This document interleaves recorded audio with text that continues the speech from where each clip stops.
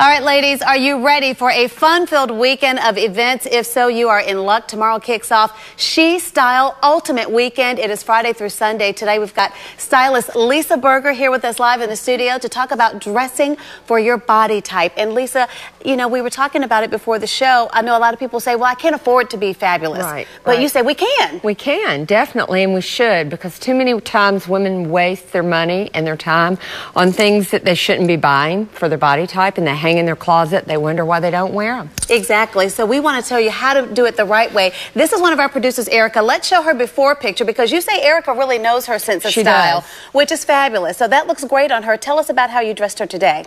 She loves dresses, as you can see from her before picture. So she really wanted to wear a dress, and she loves color. So this is a great dress for her shape because it's more blousoon on top, so it's a little fuller, great pattern, cinched at the waist, really shows her hourglass figure that she has.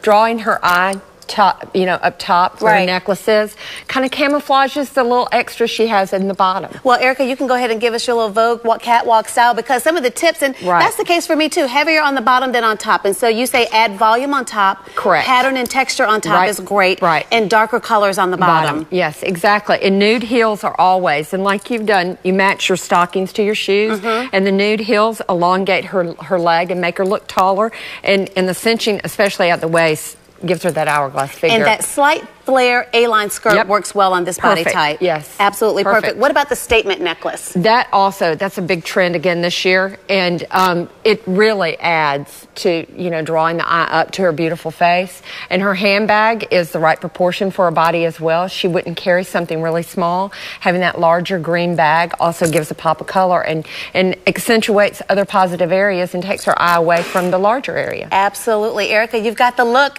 You're working it, girlfriend. Coming up in our next half hour, Lisa will take a look at one of our other volunteers. She's a mom with a little one, 1-year-old, and moms can look fabulous too. So more on She Style Columbia.